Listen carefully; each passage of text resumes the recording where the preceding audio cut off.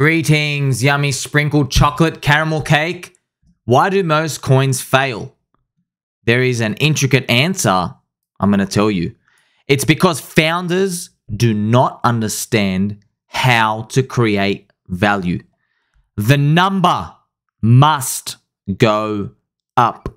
When Warren Buffett meets the CEO of a company and he analyzes a business balance sheet, he can see as an oracle if it's going to work out or not. He just knows. Why? Because he's seen time and time again the difference between a good CEO and a bad one. Someone who gets it and somebody who doesn't. I have seen many coins, many charts. I have been wrecked like you. I'm an outsider like you. I got to look at things the hard way. We're not insiders. I can now tell you have a few words with someone. You see how they speak. You see how they type. Do they get it? Do they understand how to create value? Most of the time, no. No, they don't know how to do it, okay? This is the beautiful part. First, you must get the number to go up. That's it. Without the number going up, you don't win. In crypto, the community is the asset. The community gathers around the number going up. The number going up is synonymous with people joining. It's Metcalfe's law, okay? As you increase N, you get value squared. If you increase the user base by 5, you'll get the value 25. You increase the user base by 10, you'll get it 100. It's gone parabolic. Once you can get the number to go up, which is reflected in a building of the community members, you need more adopters. Memes, marketing, sexy brands, whatever it takes. You got to get people in. Once you get that number to go up, this is the next part. The early adopters defend this value. That's what comes next. This is why they never do it. They don't know this part. They're scared. They can't possibly think this works. Yes. When people are given the chance to make money, of course, some people quit. But with good marketing, with good branding, you will get people to stay and defend the value. They will make YouTube videos. They will stream. They will get family and friends in. They'll wear the logo. They'll get the tattoo on their forehead. They will keep pushing it. That's the power of the community. They'll wear the colors all over social media. Once you have this value defended, that's now scarce. That's it. Once we have a winner as humans, we want to keep it. We don't want to destroy it. You might look at, this is why it's crazy, okay? I've spent a lot of time thinking about it, and this is actually the truth. When one person, so individually, if you hit 100x, you want to get out. You want to take your money. But if you go back and look at Bitcoin, Ethereum, and the other moonshots, you can even look at Hex. You can even look at Dogecoin, whatever you want to look at. The 100Xs, not the majority of people exited. Only a certain small percentage. Most people stay. Isn't it fantastic? It's the truth. A lot of people are doomed to the volatility because they really believe. That's the beautiful part about it. They will now defend what they're in because it's now scarce. Bitcoin maxis do it. Have you seen Bitcoin Miami conference? They have been losing their minds at Bitcoin Magazine for allowing people to bring the wizardry meme. They're talking about altcoins, BRC20s. They are going absolutely mental. Why? The old guard of Bitcoin maxis, they have to try get politicians and institutions in now. They're done with the memes. That's early adopters. And if you really want to know the truth, it's because people with $2,000 can't push up the price anymore. They need pensions. They need someone who says, okay, we're going to commit $300 billion. We're going to DCA for the next 4 years. That's what they want. That's the only thing they can push up their bags. But they are late stage. Everybody else who starts is not going to be late stage or even middle. It's going to be early. And at the beginning, you need a community. Okay?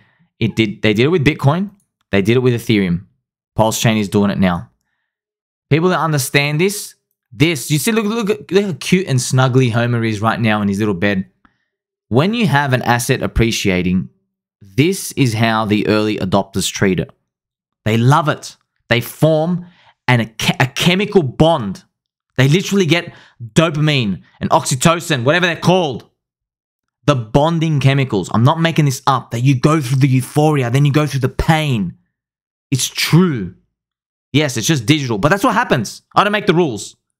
Go take it up with whoever made humans. So that's why most crypto fail. They don't understand this. The people who are running the coins and the communities, they don't know. What they think is they go, oh, well, if I make a good product, people are going to pay a lot of money for this. See, that's the problem is that sounds right.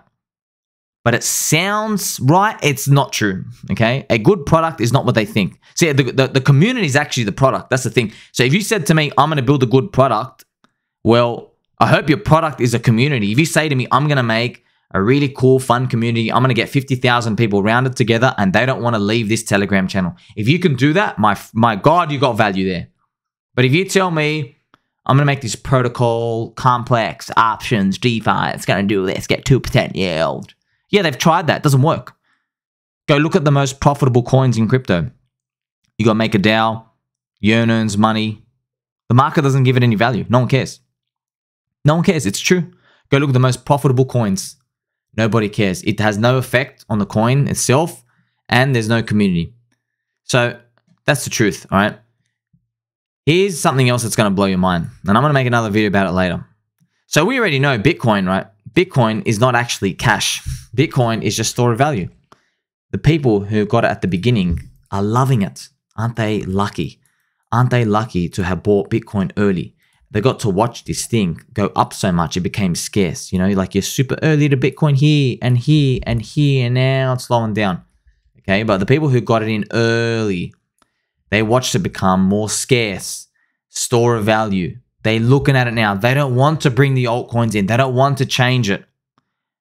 Here's the truth about Ethereum. So you might say, aha, here comes in Ethereum. Okay, well, this is where it's going to get a bit nasty, friends. Because Ethereum ain't so lovely too. All right? Ethereum, it's going to blow your mind as well when you look at this one. You know, Ethereum, the Ethereum maxis, they don't want the price of the gas fees to go down too much. I know that sucks. You won't even believe it, right? But that's the truth. They don't want the price of Ethereum to go down so much so that it impacts the original holders. And they don't want the gas. That's the same thing. I know it's going to sound crazy, but it's actually the same thing. You're like, what? So you would think, this is the crazy part. I know my mind exploded too. All right, let's actually do a mind explosion emoji here to show this, all right? So I know this is going to crazy. This is crazy, okay? So you would think if Ethereum guys got the gas fees lowered to like 5 cents, that it would make it a $10 trillion asset and everyone would use it and it would be great. That's where you're wrong, my friend. And don't worry, keep your slippers on for this one. Keep your back straight because what I'm about to tell you is going to shock you. All right. The monetary premium attached to Ethereum is very big. People who are OGs in Ethereum, they know this, but they don't talk to you about it.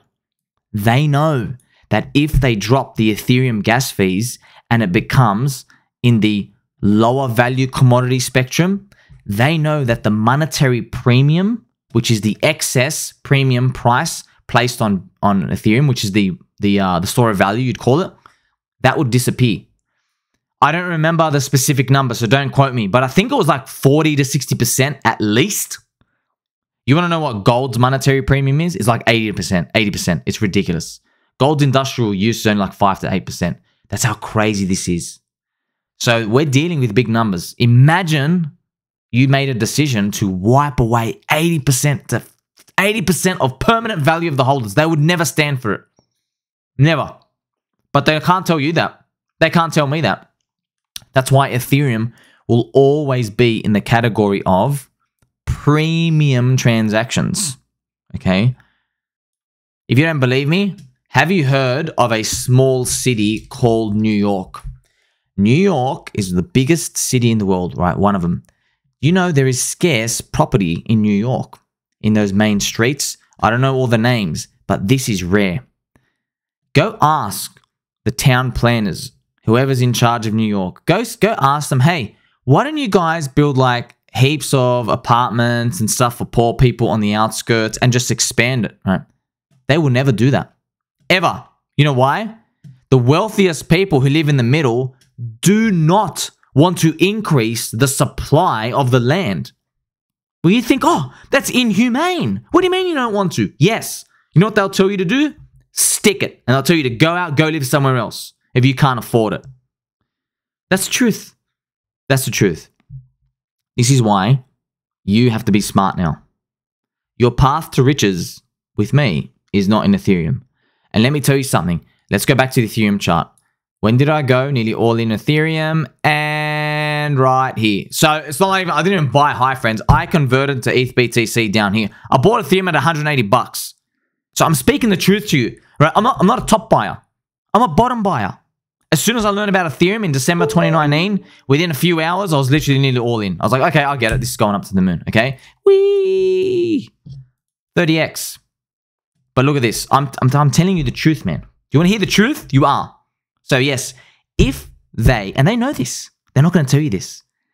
If they expanded their block sizes, increased the transactions, and they got Ethereum, instead of costing like 20 bucks, go down to cost like 80 cents, I promise you the price will go down. And I know it sounds so counterintuitive. You're like, no, that can't happen. Yes, it can happen and it will. Remember my tweet. You got to increase your number. Ethereum is now a constantly demanded blockchain. If you drop the price of how much it costs to transact, you are no longer that sexy premium financial Godzilla, that blue chip thing out there. You're no longer that. You're just that Microsoft Data Excel base like everybody else. They know it. Of course they know it. But the scam is, well, I can't call it a scam. The psyops is, the marketing grooming is, they can't tell everybody else that. So they'll say, oh, do layer 2s. And this is the vision. You know what they're really doing? It's like if New York said, hey, you can't live with all the rich people. But what we're going to do is, right out on the outskirts, we're going to build like these underground bunkers. You basically live in a sewer with all the rats. You know what I mean? But you still be part of New York. So effectively, you're still part of New York, but the poor people don't get to hang with rich people. And if you're like really talented and intelligent and entrepreneurial, you can make your way into the heart of the city and you can take over and you can run with it, start a business or whatever. So it's kind of open, but actions speak louder than words, right? I know this sounds crazy, but it's true. Think about it. Of course it's true. You know it's true. We are selling decentralized block space, okay? The internet could only fit certain bandwidth. We were traveling digibytes through the internet back then, and now you can send them anywhere. It's commoditized, all right? We know this. It's like a commodity, you know? It doesn't cost that much to call someone anymore. So the price of them has been going down. What's to stop the demand for blockchain and the price of it from going down in the future? They know they're fighting a losing battle. But their goal is, instead of making it go down like that, they would rather it go like, oh, can you go like this and preserve value? It's because people in the start, the early adopters, don't want it to go down that much. Because they're in, they win. It's their life-changing wealth, of course. Just like people in the middle of New York, right? The people who own the richest apartments, they don't want to screw it up. You won't be able to change the rules.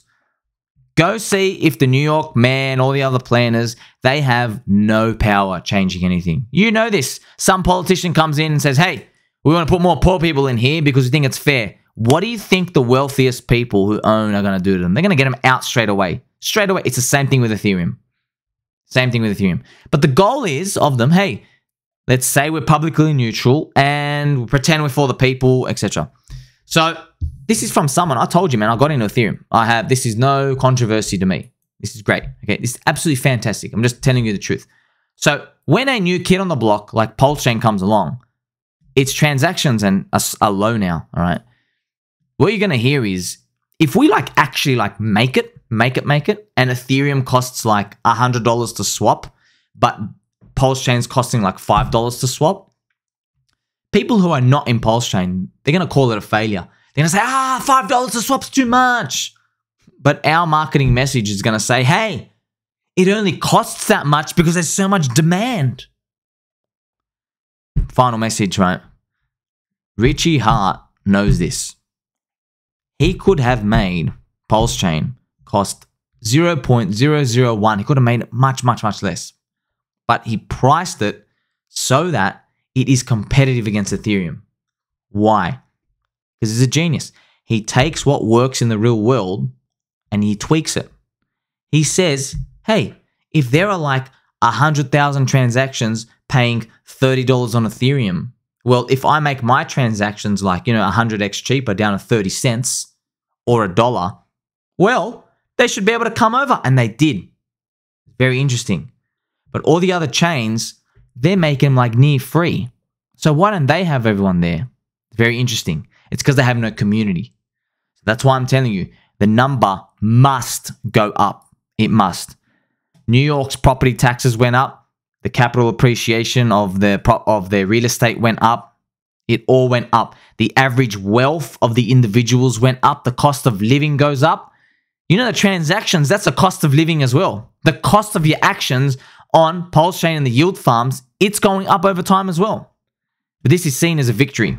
But to get the next 800,000 people in, you can't tell them, hey, we're the premium one, because they reject Ethereum. It's the same as with the other chains. We are the new kid on the block. But this is the truth. You now have a chance to come in for the next New York City being built. We barely got a school. We don't have a strip club yet. That's how new it is. This is our chance to get in. I don't know what it's going to look like in 3, 4, 5 years, but I know the number's going to go up. Tell mum and dad that you love them. Like, subscribe, bell button, all.